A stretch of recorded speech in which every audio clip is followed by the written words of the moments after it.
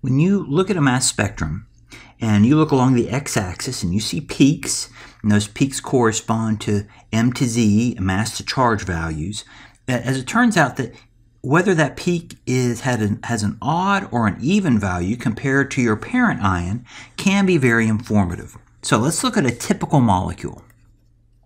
Creatively, we're just going to say it is a molecule. And let's assume this molecule has no nitrogens.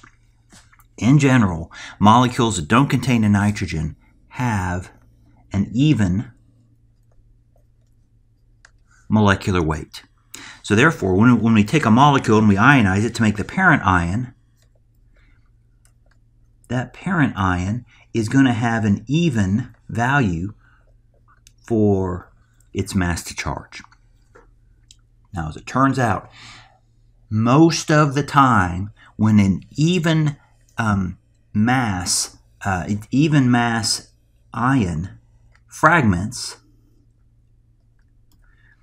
you will get an odd mass to charge value fragment from that species. And of course there's and so this would be a fragment cation that's formed. And you also get another piece, also has an odd mass, but it doesn't have a mass to charge value because it doesn't have any charge. It's typically just a radical. But even massed parent ions typically give rise to odd massed fragment cations. And so this is what we typically see. If you have a molecule that has one nitrogen, then in general, this is going to have an odd molecular weight.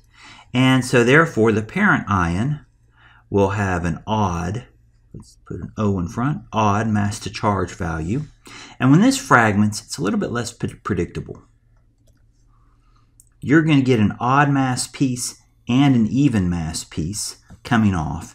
And you can't always tell, okay, which one's going to be odd or even. Maybe the fragment cation will be the odd one, and the piece that falls off that's a radical is the even one, or vice versa. You just don't know. But often we're going to see examples like this where we have no nitrogens, we have an even mass.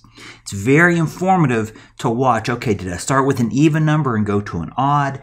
That actually is useful information, and we will refer to this idea as we look at some later videos and we look at specific fragmentation mechanisms. And we'll see, oh yeah, if I started even, I will always get odd, and that tells me a little bit about what very likely happened in the pathway. So keep an eye on whether your peaks are even or odd and what your transition is.